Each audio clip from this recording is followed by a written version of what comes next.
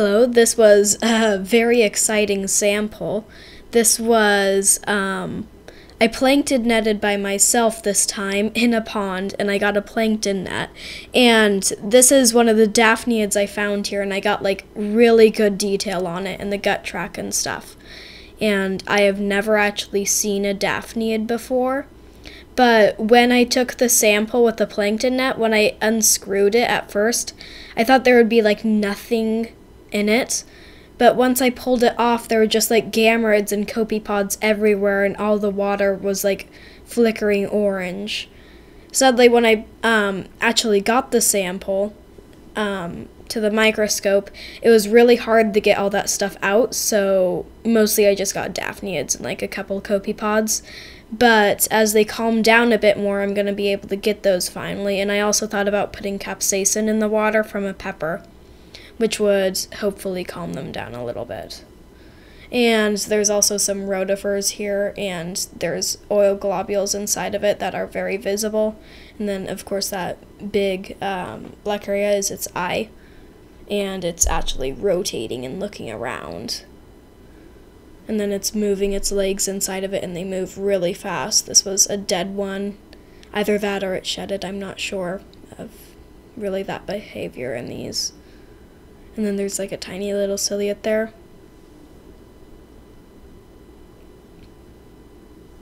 But they're really fast and kind of hard to track with the microscope.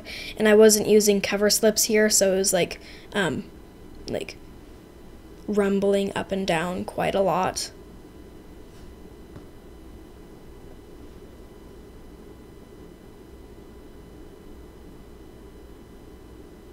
But the polarization went really well because it lit up some of like the main parts, and also the gut track, like the main one, is green if you look at it, at least with this footage.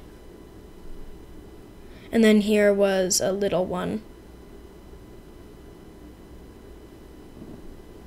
Has like two of those little oil globules, and its gut track is also green, and it wraps around the end to that tail segment.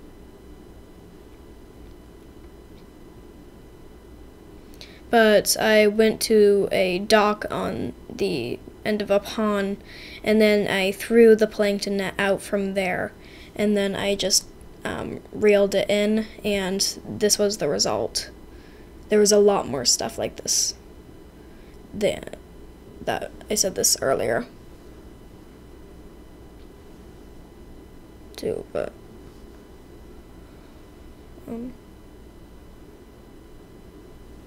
this is a different Daphniid here, and it appears to be from a completely different species. The structure is different.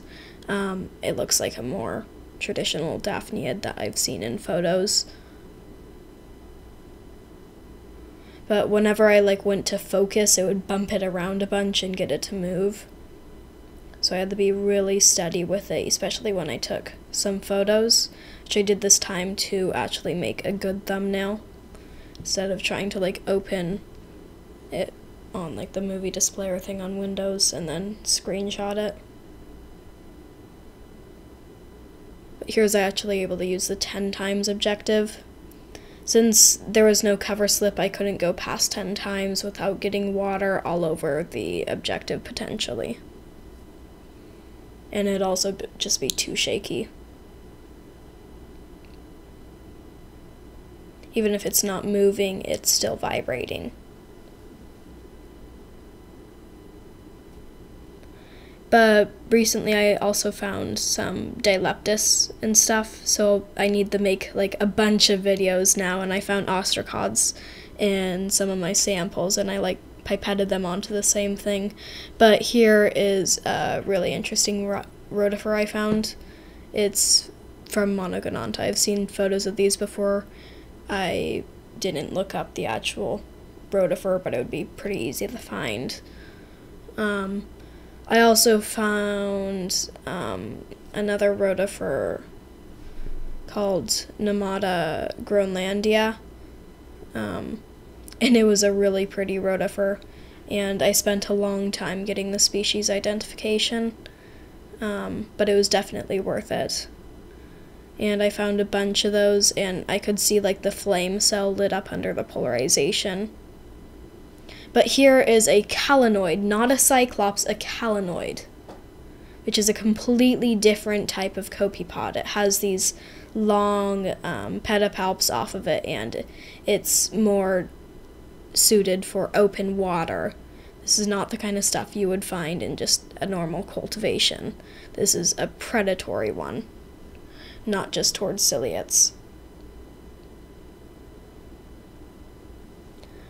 This one almost appears to have rotifer inside of it that I didn't realize.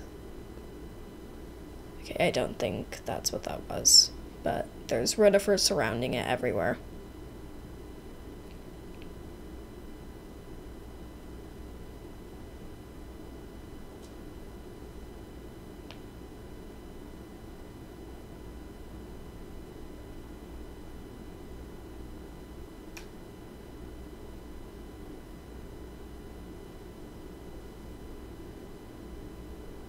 But that entire area inside of it's just lit up by the polarization, so you can't even see the details, not even under the actual microscope. It was just so bright. And then here was a weird mite I found. Under the microscope, it was a lavender color, it was not red.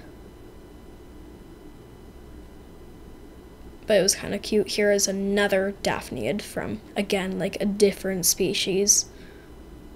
This was definitely a very diverse sample. But I'll probably be making tons of more videos on this zooplankton I found in this pond. Once they settle, I'll be able to get a lot of stuff. Here is one of those rotifers close up.